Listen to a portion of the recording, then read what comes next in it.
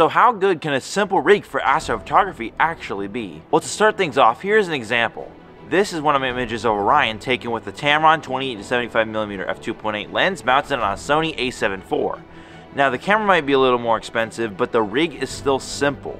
Meaning no tracker, no extra stuff. I didn't even have a dew heater on it. Nothing. The only thing I had on it was an intervalometer, which is like 20 bucks. So it's considered really just a simple rig. Here's another example that's even better. This is the Milky Way image taken with the same exact setup at a dark sky site. Now this one did have a tracker, but it's also a very zoomed out image, so it'd be really easy to do without a tracker. Now what I recommend doing if you have an extremely simple rig is definitely going to a dark sky site. I mentioned this in other videos, but it's a really crucial thing for simple rigs. Like if you have a more expensive rig, you could probably do it at home really easily because you have all this other tools to block out light pollution and everything.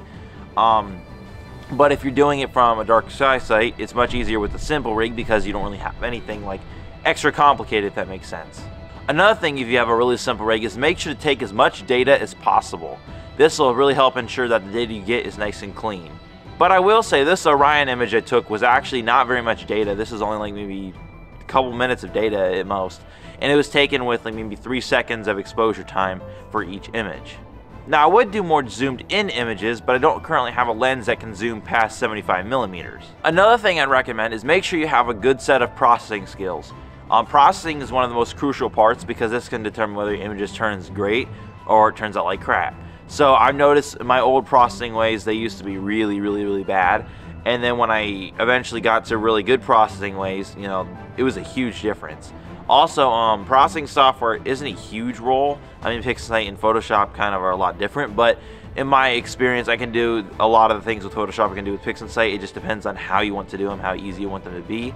So actually, it's pretty easy to do it in Photoshop, but in PixelSight, there's a little more hard work, but you sort of get better results. But still, if you're definitely a beginner, I recommend going to Photoshop first, just to learn the basics, because it's a lot easier than PixelSight will be. But yes, processing is really crucial. You must have good processing skills in order, especially for a simple rig, because simple rigs, they're not going to have as great instant results. They'll have really good, like, later on results. I mean, I'm talking if you're in a light polluted, so maybe if you're like in a dark sky site, it might be really easy to get straight off the bat great images.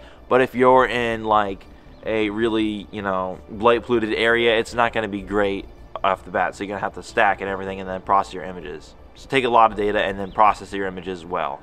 One pro to having a simple setup is that you don't have to set up like all this stuff and make sure everything's polar aligned correctly. You don't have to, like make sure your auto guiding is set correctly and everything, all the parameters or whatever. It's actually really easy with a simple rig. It doesn't take forever. You can just instantly go outside and start taking photos. That's the beauty of a simple rig. Oh, by the way, my name is Asher and I'm into astrophotography and I make videos all about it on this channel. If you like my kind of content, make sure to subscribe to keep up to date with the new releases on my channel. And if you're really interested in watching more about how good a simple rig can be, well, here is an example for planetary. An 8-inch telescope has more potential than you think, because it really does.